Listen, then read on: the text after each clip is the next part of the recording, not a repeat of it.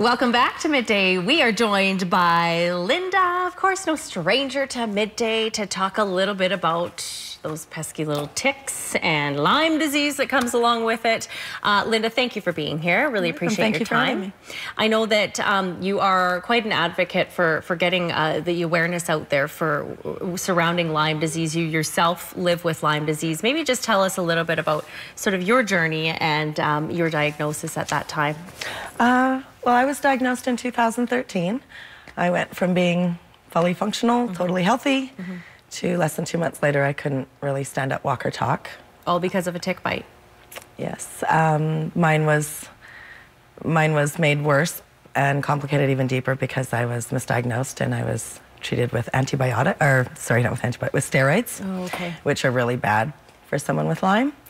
So, yeah, within 2 short months, I wasn't very functional. Yeah. So this is the time of the year that we always talk about ticks and tick season and Lyme disease and any of the other medical conditions that can come along with getting a bite from a tick. Is it really prevalent out there right now, Linda? Like, what do you know about sort of tick season itself and the amount of people that are being impacted? Well, this is a bad time. Yeah. Everything's waking up. They're waking up hungry. They're looking for their first blood meal. We're convenient. Yeah. With the rodents, the birds, everything else, for somebody to say, oh, it's only just there. I was told once that I was 4 kilometers away from an active tick zone. Okay. When we figure they're transported on birds, and that 4 kilometers is not a distance to feel safe from. The most important thing is tuck your pants into your socks. If you have hair like mine, make sure it's braided when you're out in the bush. If you're walking in a line of a group of people, rotate who's last in line. Oh, interesting. And especially if you're wearing light-colored clothing, they're really small. They can be small like a sesame seed, even smaller. So if you're wearing light clothing and you're constantly rotating position, you can always check each other just quickly. Watch each other's backs, make sure they're not crawling up, that kind of thing. Because they'll crawl from below all the way up, right? So, you know, if you're keeping an eye out, you might see it happening. Yes. Okay. And they usually want to go for somewhere dark and warm. They want to hide to where they know they're not going to be disturbed. Yeah. I myself, because of my hair and I was bit in the head, I take my fingers and I just kind of crawl like this. Yeah. And I tell people I'm feeling for a grain of sand. Oh. When you feel that grain of sand, I just rub it. And if it's a grain of sand, it'll move and you can brush it out. If it sticks there, you make sure you have somebody check that. Okay. They say if it sticks, don't flick it, it's a tick. Okay. Okay, so if you flick and it sticks, it's a tick. Okay. They dig in and they hook in with their barbs. So. And then what's your next step? Because I feel like there's some, you know, some people say do this, some people say do that. I mean, what do? Do you just go to the doctor or do you try and get someone to get it out?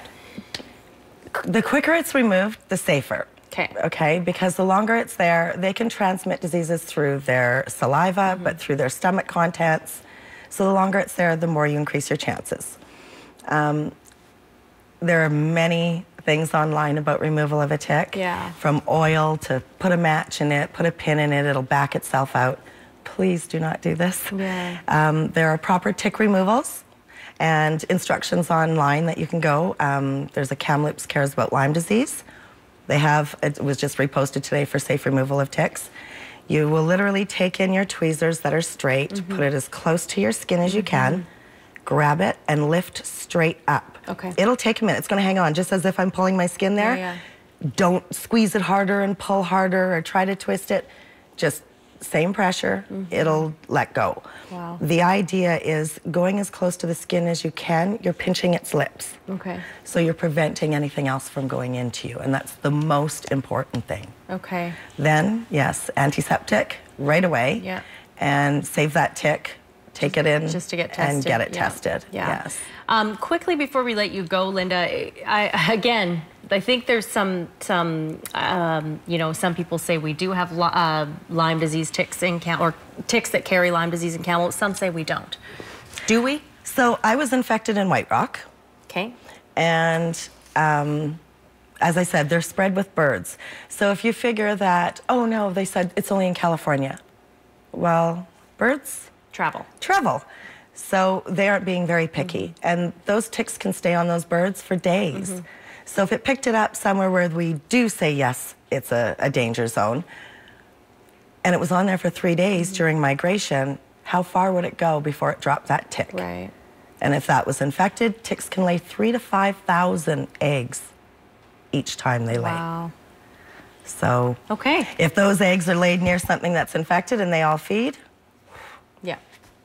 right? Or if you were bit by something that was partially fed, your risks are increased.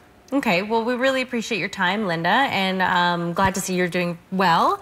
And quickly tell us the website again that people can go to. It's on Facebook. It's Kamloops Cares About Lyme Disease. Okay. And there's also Lyme Hope, which is fantastic. Wonderful. Thanks, Linda. Thank you. Appreciate it. We're back in a moment. Stay with us on Midday.